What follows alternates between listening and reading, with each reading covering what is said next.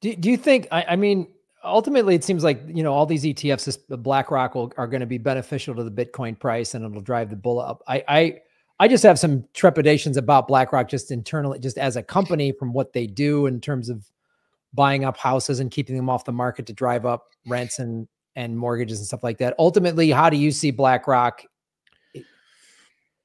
Oh, BlackRock's terrible. Right. They're one of the worst players on Wall Street. They're completely without morals whatsoever.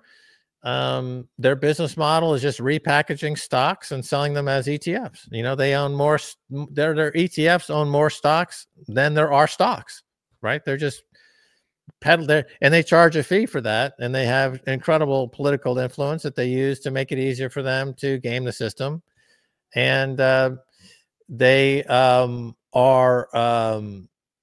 really a plague on capitalism, but they become a useful idiot in this case. The thing about Graham is that Bitcoin was really the first major financial play in history where the plebs got to it first.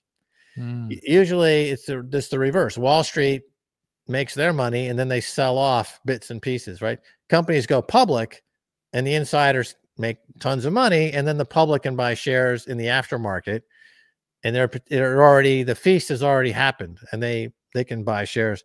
But here in this case, the feast happened by the plebs, by the people who were marginally on the of society buying Bitcoin when it was $1 and $5 and $10, and now that it's getting close to 40,000, now you see Wall Street coming in. So it's really a reverse of what we've seen historically with markets, in that the little guy got there first and they've made a ton of money, and now Wall Street comes in and everyone's going to make a ton more money. So yeah, BlackRock and all these other firms, Fidelity, will launch ETFs, and it'll bring in a tremendous amount of capital. And the product itself, the Bitcoin ETF, is an inferior product to owning Bitcoin outright, just like the gold ETF is an inferior product to owning the gold outright, because in the gold ETF, if there's the credit problem with the custodian bank and they go bankrupt for some reason, it says in the fine print that they can settle with you, the ETF owner, in cash. So you don't get gold for your gold ETF. You get paper money, which is the thing you're trying to avoid.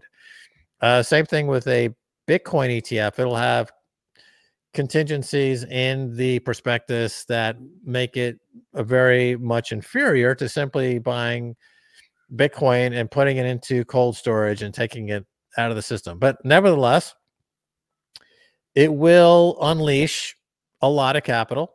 And, we're going to get to a valuation of Bitcoin, which would be similar to gold. So gold is in the 10 trillion approximately market capitalization, the global gold stock that's traded. And Bitcoin is just under 1 trillion. So you're going to get a 10x on Bitcoin pretty quickly here. So you're talking 400,000 to compete with gold. I think we could get it on this move. You're going to get it definitely above 250,000 on this wave, on this move. Will we get to 400,000 on this without a correction? And Bitcoin corrects pretty severely every few years. Possibly. We'll have to see how it develops. But I have a feeling that because the fiat money world is collapsing so rapidly, and the model of the nation state itself is collapsing, that we could be pretty shocked on the upside in terms of where Bitcoin is going.